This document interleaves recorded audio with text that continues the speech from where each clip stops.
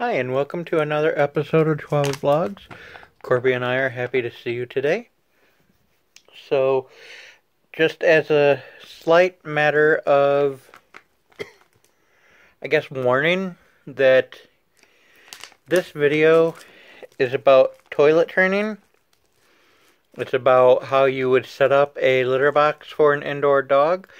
It is not maybe a correct way how to do it, but it is the way that is correct for us. I want to get a few things out of the way real quick. First off, there will be poop and bodily fluids from a dog in the video.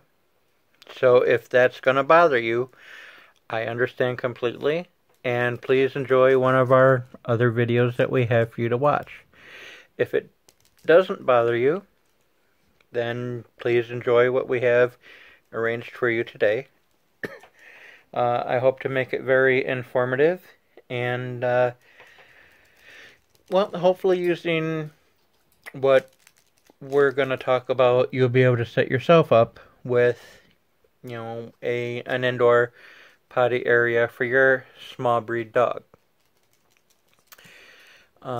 Like I said, that we will be talking with poop, or about poop, and so, I want to get out of the way that I don't want any crappy jokes. I don't want our channel to be number 2. I'm just gonna squeeze out and pinch off a few facts about what we're doing, give you some good tips, but we're going to try not to do anything too stinky here tonight. So, with this topic, it's important to remember that everybody poops. But what exactly does poop mean? It's actually a carefully organized code, so watch closely. Poop is puppies or others' poop. You are such a dork. What do patties have to do with this? Okay, so there's Kiki. So with potty training and stuff for your dog, we are going to go ahead and give him his treat because this video is going to be a little bit of a longer one.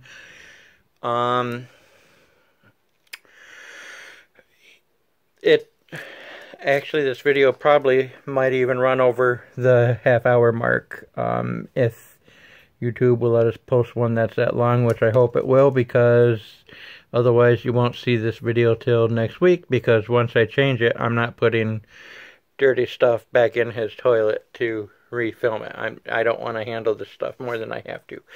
But while I am explaining the stuff that you will need to get started and a little bit of background information, I'm going to let him start the process of making poop. So, there's your treat. Alright, so he's enjoying his treat. So with what we have found that works best for us, which you need to have, I guess, a little background information on the whole process of before we were pooping. So first off, yes, there is poop in his tray, so let's get it out of the way right now, and you're going to see poop now. Okay, so there it is. That's as bad as it is. There's poop and there's pee. You can see it all. So, now that that's out of the way, when we got him, the breeder that was raising him till we took him over had already started him going on potty pads. That's these things. And as he got older and realized, hey, these things are fun and they're chewable, as he was teething and whatnot, he would start to chew on it, and then it got to the point where it was so bad that in the middle of the night, we were worried that he wouldn't be able to make it through the night without choking on the pad, because he was chewing it to the point where he was getting some of the cottony, the white cottony stuff off, and he was tearing the plastic. So with that came a problem, because when we cover him at night, we have him in his pen here, and we put the blanket down like that, and we can't see what's going on inside. This whole thing is his bachelor pad. I hope that's enough room for him for overnight. And then during the day, he gets, you know, all of the yard. Plus, he can go in there whenever he wants. Well, and we let him out of the pen, too. Yeah, and then when we're able to actually be with him, you know, so like the cats don't pick on him and stuff like that, he gets to come out, he sits on our laps, he goes for walks, you know, I mean, he has a normal dog's life. He doesn't just stay in here. But we have never used the crate, and that's one of the first things.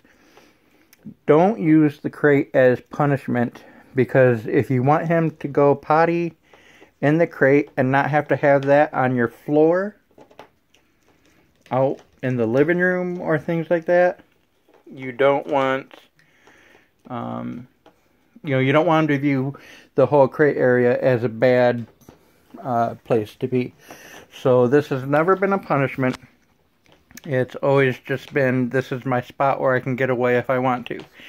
But back to him chewing his pads. So he would chew his pads, chew pieces off, and we didn't feel comfortable covering him up at night because we were worried that he was going to choke on the stuff during the night.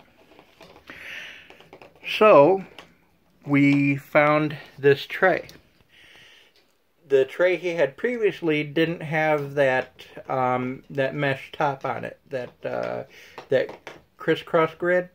It didn't have that, so it was just the outer ring, and it would clamp the pad down, but the whole center was exposed for him to chew at and pull up the fibers off.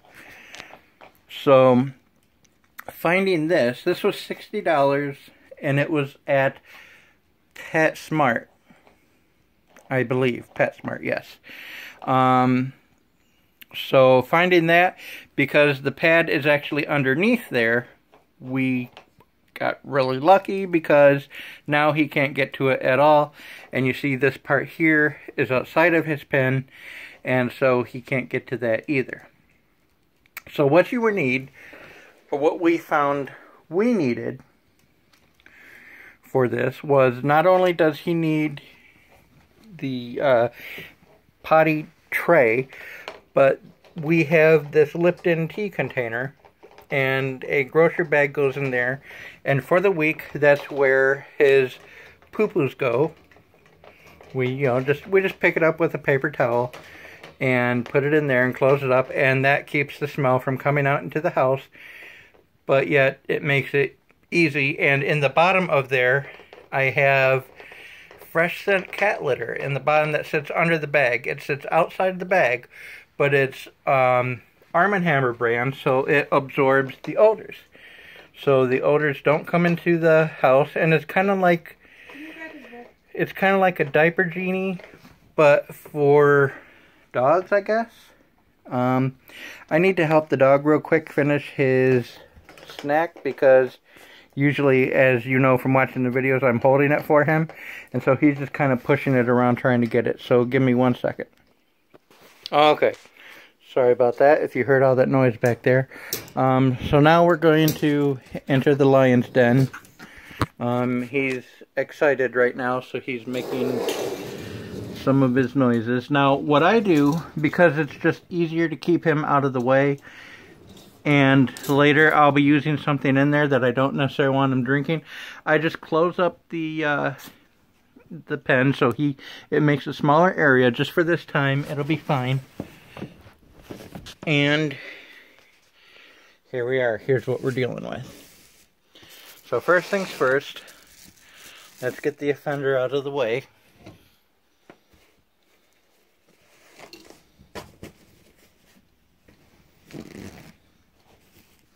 I try to use as little paper towel as possible because that stuff is precious right now. Okay, so there's that and a little bit more. There we go. So there. Now, no more Mr. Chunkies. Alright, so you've seen, I won't show you inside the bucket, but there is the paper towel with the offender locked away in solitude deep inside. So, now, the next thing we do is I lift this up and I take this out. This pad out here is for when he stands in here to go to the bathroom, he'll raise his leg. And when he raises his leg, he pees out. And so it doesn't get on the hardwood. We have this. So this also gets to go in here. So now that's in there. See, there's that. Now you can't see anything nasty inside. So there's the pee pad in there. The next thing I do is it unclips from there. So you got the ring up there, and you got this is the grid I was talking about. I don't know why, he poops in this corner and he pees in this corner. All the rest of this just gets contaminated from it running from this corner and absorbing into the pad. So I lift this up and there's his pee. I fold it,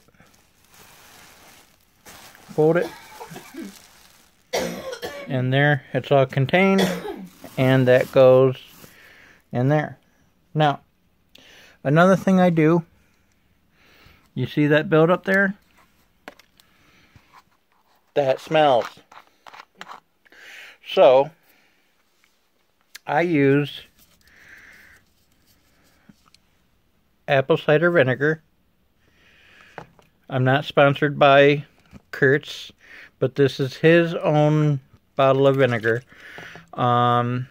He's over a year old now, and so that's how long this has lasted. We actually got this from someone, and it was about up to here, you know, maybe the top of the label, so he's used about that much in a year. So, now, yes, it's true that this smells as well, but I just pour a little out, and then I'll take another paper towel, absorb this, and I'll go around scrubbing the area.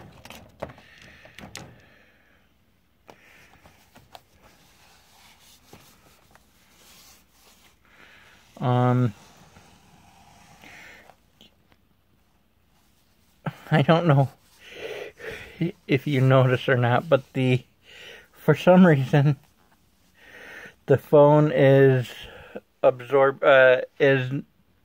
trying to pick up a face in the toilet bay, so I don't know if it's zooming in clear on other spots of it, but it's moving all around, so I don't know what's happened. But anyhow, still going back to scrubbing this, and this is a lot easier. Now, you won't get the color up. Every 6 months I will go out and take it outside, and I will scrub it down really good in the yard with a brush and everything. We're just wanting to saturate that yellow area there so that it deodorizes it. And of course you want to wash your hands when you're done with this, obviously, but I shouldn't have to say it, but you never know with some people nowadays. So there's that. Now, these pads, we have two different kinds here, and that's only because Amazon had a great deal on these, and so these get used, this gets used outside because these were more expensive than these. So with this, I fold it up so that I fold it so the plastic is against the plastic, because after learning his potty behavior, I know where he's going to go to the bathroom. His stool pigeons don't go anywhere other than this corner, and he never has loose stool, so I never have to worry about it coming through. So I just put, there you go, now I can show you, I'm sorry. So I usually just put this here like this, and there you go, it's folded up. It's folded so that there's absorbent on the top, on the bottom, and even inside. All the plastic is against the plastic of the thing, the blue. This is leak proof, but it still allows there to be a lot of good absorbent area right here. It's about surface area, so with all the peeing that he'll do, it'll go in here, run down, and before it even pools in the tray, it'll seep inside and everything. And so that's, you know, just basically why I do that, so that it takes longer before it gets to the tray. So then I put this back down. You see how that just covers that, and then I put this back down. I put this back down. Alright. There we go. Get that like that. That like that. It locks into, it's got, it looks like steps on the underside of it, and the little latch grabs onto each step and makes it tighter with each one that goes. So I can have a really thick pad on there, or a not so thick pad, so that makes it very handy. And then here is the next layer of pad. Remember when I said he likes to pee outside of the pen? Yeah, it doesn't always go outside. It'll go under his tray, and then it'll run back around his food bowl, run back around his water bowl, and run back and get soaked up by his bed. And then we'll notice that he's starting to smell real bad like pee, and we'll be like, what's going on? And come to find out, it's leaking underneath. So believe it or not, this is, the one underneath gets changed every, well, it gets changed more often because the one inside has the lip. So that gets, the one inside gets changed every week. This, depending on how bad it is, doesn't get changed every week. Just if there's pee on the outside of it, we do. But this one gets pee all the time. So see, there's that. And then this goes in here. And again, now all of his messy pads are in the thing there. So with this one, I unfold it.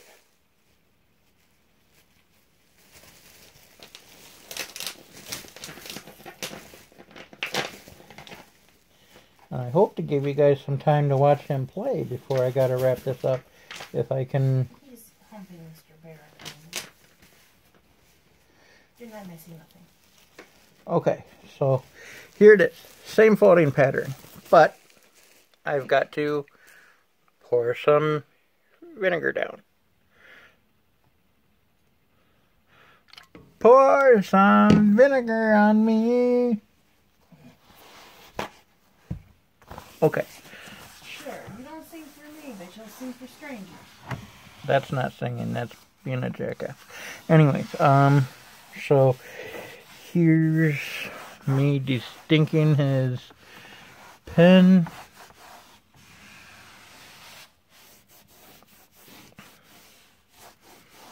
We also found out by accident that he likes the taste of vinegar. So now I've got to make sure it's dry. Otherwise he wanders around his pen licking the floor. So see how this is discolored here? I need to take that out. It's about time. You know, like you can see I'm getting, you know, little balls of it up though. And then that goes in the bucket. And one more.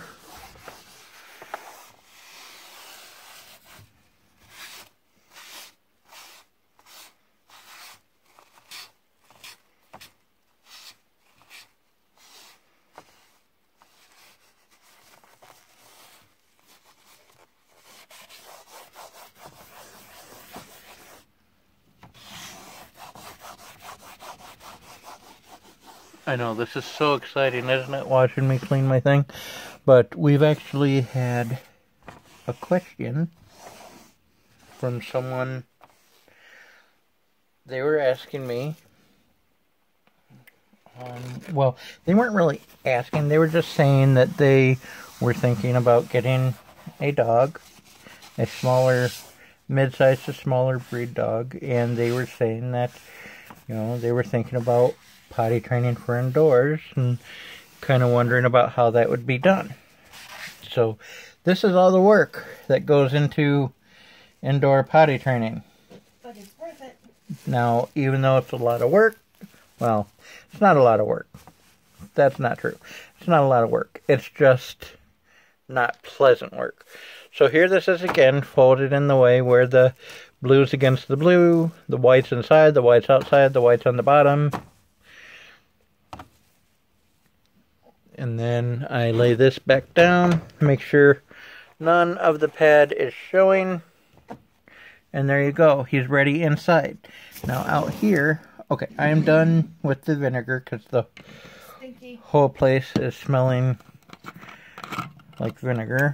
I was going to make a bad joke, but I guess I shouldn't. Anyways, so there's that, and then putting the lid on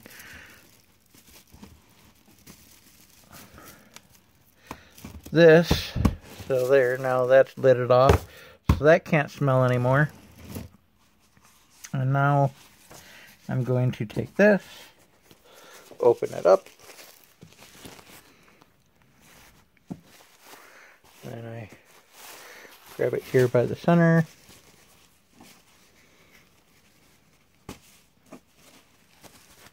Crease it here, and then for this part I'm going to have to set it down for just a second, so I'll pause it so I don't show you nothing but black, and I'll be right back after I get it slid under.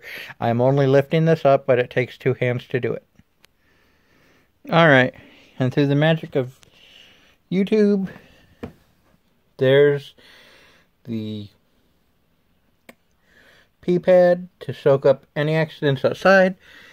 And every time we do this, it's Wednesday night, and Wednesday night is our garbage night.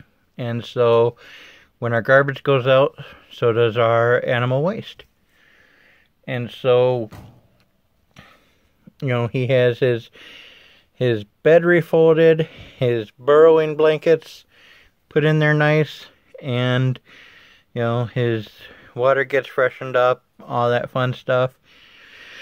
So he's ready to get in there and to be upset that I was in his pen and to tear it up and make a mess and put his blankets back in his water, because he loves putting his blankets in his water for me to have to wash his water bowl out and dry the blankets or wash and dry the blankets.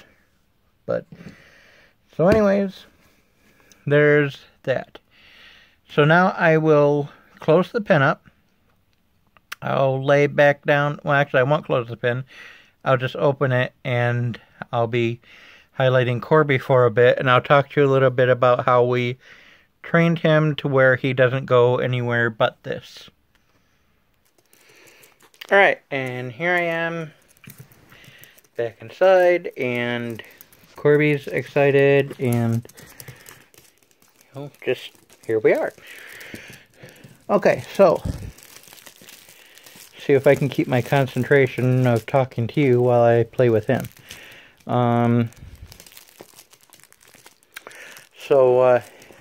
To potty train him, like I said, the breeder,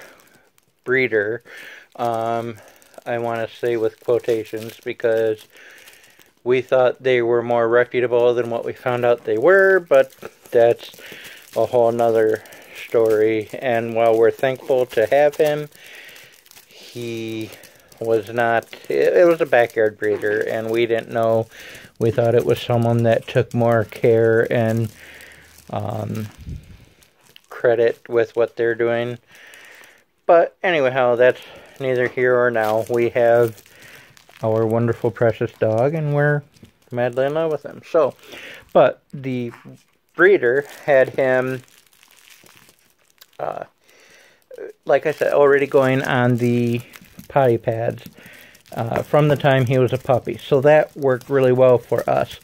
But to reinforce it, we would, if he would miss, because all animals miss, even when they're adults, they can miss, just based on if they get excited from company coming over, or a loud noise, or they're playing, don't want to stop. Even like 4th of July fireworks, if you have a nervous dog, that can cause them to piddle on the floor. It can cause them to accidentally poo where they're not supposed to.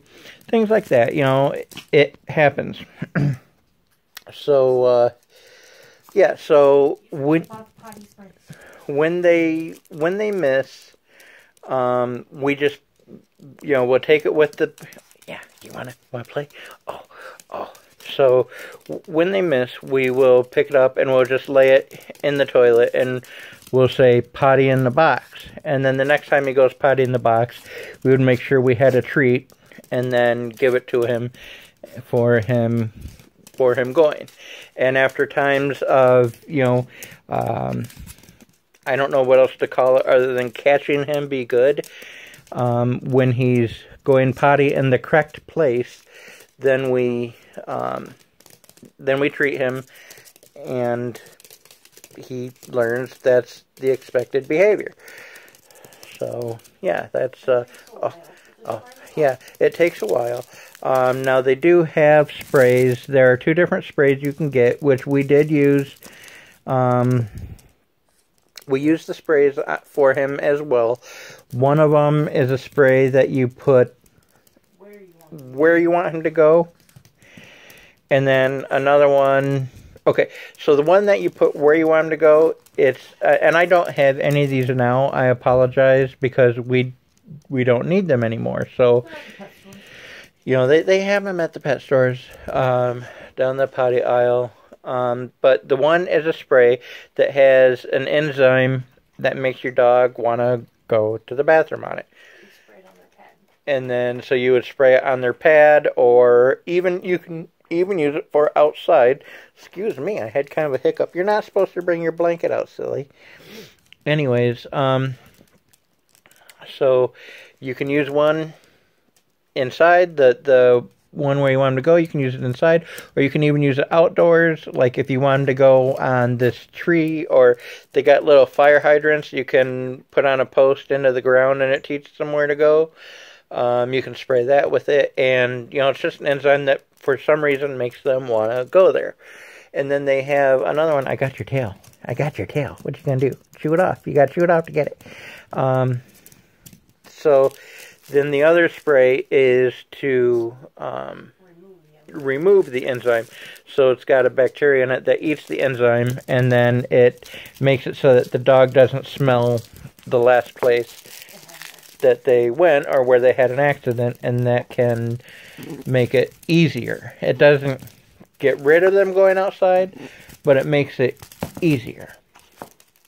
So, yeah, so then every time you catch him doing good, you reward him, but you don't punish. Punishing when they do bad isn't... They used to think long ago, you know, you could squirt your dog, or you'd put their nose in it, or, you know, even smack them with a newspaper. Not really to hit them. The point wasn't hitting them with the newspaper. It's supposed to be the sound the newspaper made, or even shaking a can with coins in it or something. Those aren't really effective, they found out, anymore. So you more so want to just give positive reinforcement. You know, and you just clean up the mess. Messes happen, you know. I mean, I'm sure you've had to go and haven't made it before. I know, you know, I have in the past when I was learning, when it was all new. And, you know, so, I mean, it happens. And, you know, when your child is toilet training, you know, they have accidents too. Sometimes, even after they've gone successfully a couple times, they just mess up. It's been quite a long time since he's messed up, but you never know what could spawn a mess up. So, I mean, you know, that's pretty much it. I mean, you know, if you leave a comment down below, if you have any questions of anything I haven't answered, you know, I will try and answer that in the comments down below. I try to reply to everybody. If I don't reply to you, I probably missed your comment, but I'll reply later. There was a woman in another video that commented, and I didn't notice it till like 4 days afterwards. I felt so bad, but I finally went back and replied to her. So, you know, I will always try to comment back, because you are important to us. So, but please consider subscribing. It really makes us feel good when you're willing to subscribe. And if you like the videos I'm putting out, please ring that notification bell so you're notified every time I put a new video up. And the content that I'm doing, if you enjoy that, if you enjoy watching Corby play or things like that, please consider giving it a thumbs up. It really lets us know you care, and it also lets YouTube know that you like what we do. The thumbs up, besides subscriptions, thumbs up are a major way that the YouTube company